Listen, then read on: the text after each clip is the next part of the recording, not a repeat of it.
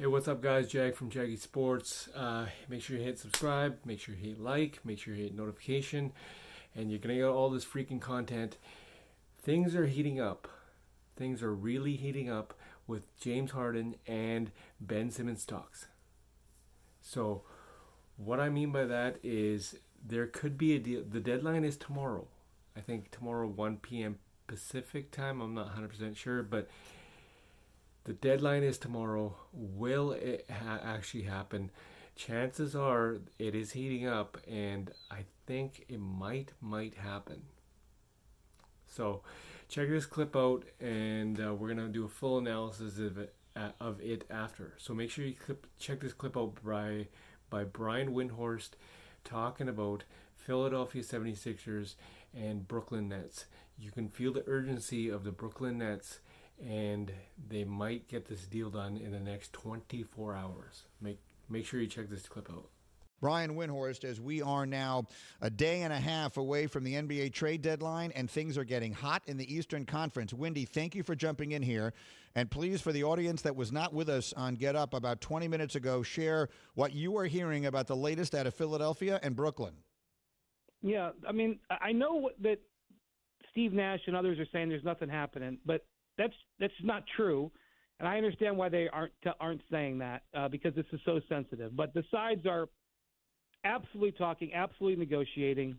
Yesterday the 76ers were out looking for other moves, talking to other teams about other moves, moving players, opening roster spots, leading those teams to believe that they were getting ready to make the other deal, and they have swapped offers, and really right now it's about haggling the ancillary parts. Now, does that mean it's absolutely going to get done by tomorrow? No, I can't say that. I'm not sitting in the room. It's complicated. But the way I described it to you on Get Up is that they are in the deal zone right now. And so I am leaning towards this probably happening. I don't want to guarantee it or anything, but I think we're headed in that direction. Oh, so fascinating. And obviously the clock is ticking, and who is it that says it was Andrew Brandt who always says, deadlines cause action, or whatever the expression he uses all the time. We're approaching the deadline. Wendy, what do we know about who wants this to happen? That, to me, is the fascinating piece of this. The NBA is like this great Shakespearean drama. So I understand fully why the Sixers want to move on from Ben Simmons. That's obvious. I understand why the Nets might be wanting to make this trade, in part because there's no reason to believe James Harden stays with them after this year. So if you can get an all-star in return for him, that makes sense.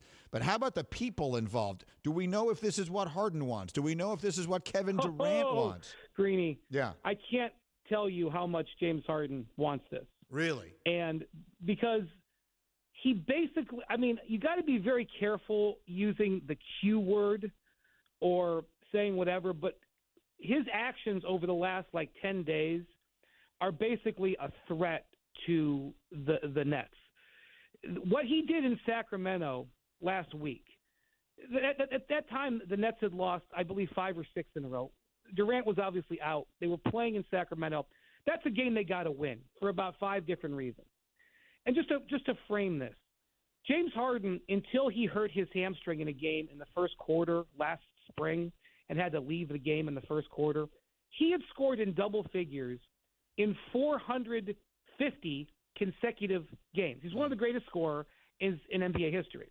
He then, after that happened, he got healthy from that.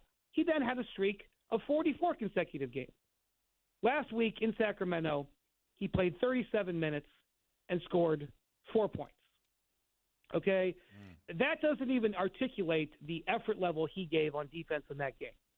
And then he basically shut it down for the rest of that road trip, and he is screaming in every way he possibly can, I don't want to be here, get me out of here, just like he did in Houston. And so what the real issue is here for the Nets is not the consequences of making this deal. It's the consequences of not making this deal. If they don't do this trade, what is James Harden going to do the rest of this season? And then, of course, what is he going to do when he becomes a free agent in the summer? That's what has spurred this into being. James Harden's basic feeling that I don't want to be here anymore. Spectacular from Brian Windhorst, who's with us here. Greeny, presented by Progressive Insurance. Progressive makes bundling easy and affordable. Get a multi-policy discount by combining your car, home, motorcycle, commercial, auto, and more. All your protection in one place. Bundle and save at Progressive.com. It does bring me back to the other key person in all this, though, and that is Kevin Durant, who I think is the one person who has covered himself in some valor in Brooklyn through all of this, while the rest of it has just been like a sideshow and a circus. What, if anything, do we know about what he wants to see happen here? Kevin Durant, I have as much admiration for Kevin Durant's talent as I do almost anybody I've ever seen. I think he is so brilliant. And I covered the Olympic team in Tokyo last summer, and Greeny, they should have given him 2 gold medals. He carried Team USA to that medal. I thought Greg Popovich was going to kiss him on. If we didn't have COVID protocols, I think Popovich would have kissed him on the lips at the end of that Olympics. But for some reason, and I don't know why, Kyrie Irving is able to connect with Kevin Durant. I don't think that marriage makes sense to me. I frankly think, to put it bluntly, I think Durant could do better. But Kyrie and Kevin connect, and it connected, and Kyrie got him to Brooklyn. All of the other options he had, not just where to play, but who to play with, Kyrie got him to won the Derby. It's after the shot he hit in Game 7 in 2016. I would argue it's the greatest accomplishment of Kyrie's career, is getting Durant to really believe and trust in him. And that connection, that coupling, has survived this situation. Durant is aligned with Kyrie. He was aligned with Kyrie when he got there, and he remains aligned with Kyrie. And Harden is not. Last year, Harden and Kyrie really worked hard to fit together. You could see it on the court. You could hear it when they talked about it. They were 16-3 playing together last year when Durant was out. They really tried to work. That is over. The Harden-Irving relationship ain't working. Harden is basically, written it on his chest, if you've been paying attention. And Durant remains, believe that he and Kyrie can do this. And so I suspect that will result in Harden being gone, whether it's this week or this summer. So there you have it. Brian Windhorst basically said, things are heating up, and we all knew that. But after last night's game, where they got blown out by Boston, given the fact that none of their stars played, basically now Brooklyn is under the impression that James Harden will walk because he is totally checked out. He wants to leave. 100% he wants to leave, and he's going to leave all the way to Philadelphia. So Sean Marks, the Brooklyn GM, is likely to do a deal fast because you gave up so much to get James Harden, and you cannot just let him walk for nothing.